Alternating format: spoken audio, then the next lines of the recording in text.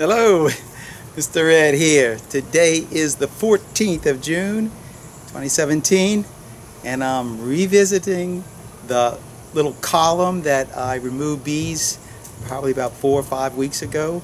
There were bees inside the column right here, and when I left, I put a little swarm box out here, mostly just to catch the straggler bees. Well, 6 weeks ago, and I just completely forgot about the box. And you know, it's just been my luck this year. A swarm of bees moved into the swarm trap. So today, what I'm going to do today, I'm going to do a real quick little video. I'm going to go ahead and transfer the comb that's in the box, put it into a 10 frame because this box is chock full of bees. And I'm going to actually just put it right back up onto the column and leave it here for a few more days, and then come back if I remember, but I should. And grab this box and bring it up to the Abbey. So by the grace of God, we'll go ahead and transfer these combs into our 10 frame box, and this thing ought to work really smooth. Now I will smoke them this time, because these guys, I don't know what they're going to do. So time to do a little wrangling.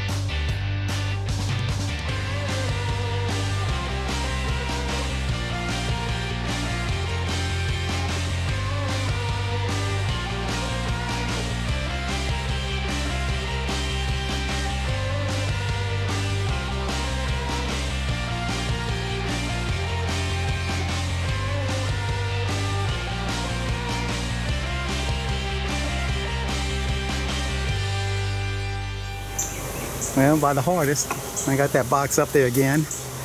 What had happened, since I've been so lazy and forgetful, the bees had actually filled up that little nuke box, and there was plenty of brood in it. Really nice pattern, and I did not see the queen in there.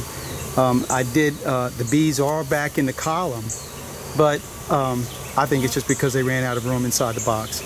So hopefully these bees will stay here for a week, maybe even longer, and they'll all move up into the box.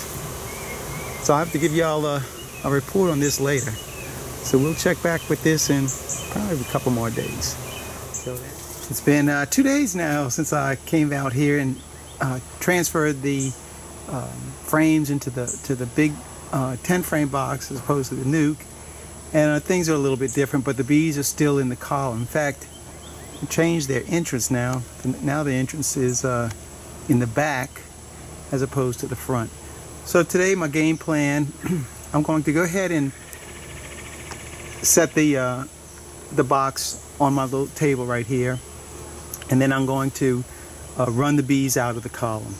After I run them out the column, I'll remove the comb that's in there, and after I remove the comb, I'll seal it back up and place the box back on top of there. So that's the game plan. By the grace of God, I shouldn't run into too many difficulties, but you know, with wrangling bees, there's always the unexpected.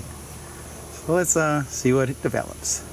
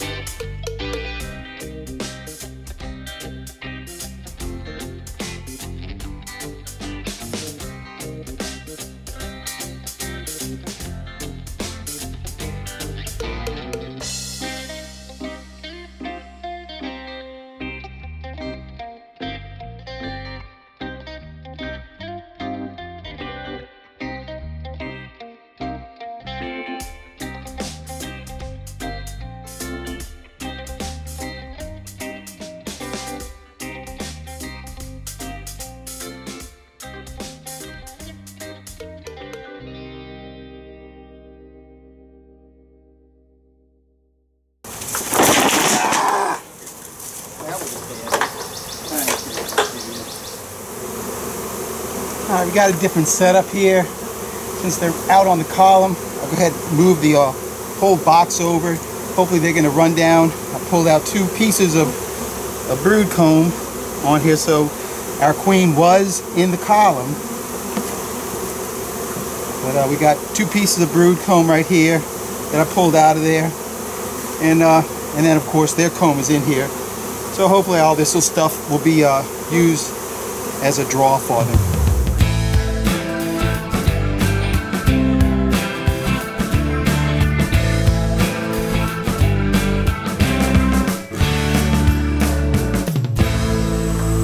Well, round 2 is over.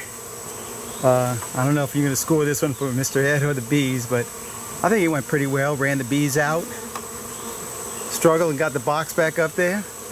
I got the old entrance sealed off pretty well, I think. They still think they want to go in there, but I don't know. I think they're in the going to be going to that box. I did pull out 2 sections of comb that had brood on it, so the queen was in the column, and I did go ahead and frame that up and set it inside the box.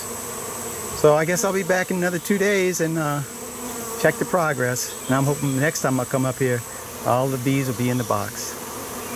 All right, till then, I got another job to go to. Back for round 3 on this little job right here.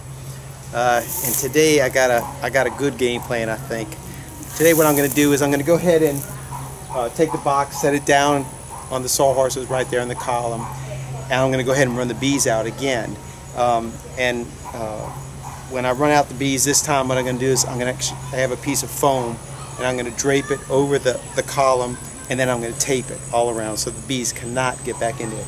Most of the bees are in the box, but I want to get all the bees out of there. I don't want any bees in the column. So by doing this, I'm hoping I'm going to finalize this deal, and then in a few more days go ahead and remove the box, bring it back up to the attic. With the grace of God, round 3 ought to be on Mr. Ed's side of the line. Let's do this thing.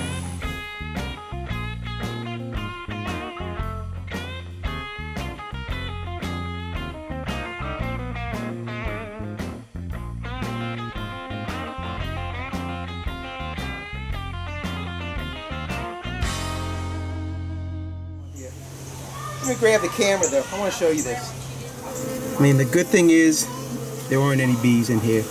Here's the really only piece of comb right here that I didn't get out, and it is full of maggots. You can actually see them even right now. Let's see. I'm gonna try to zoom in.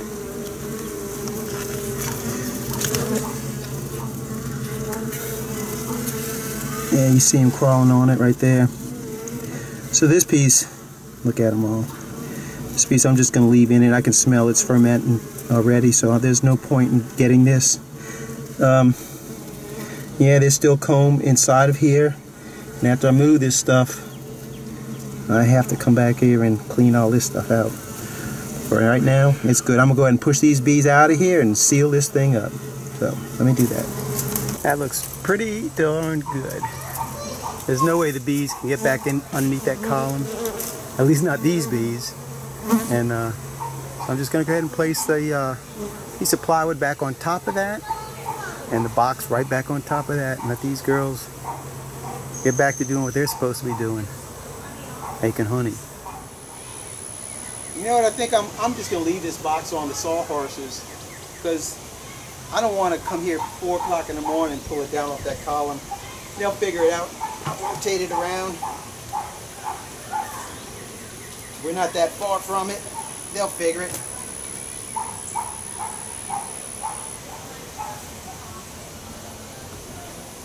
All right, that's a wrap on this one.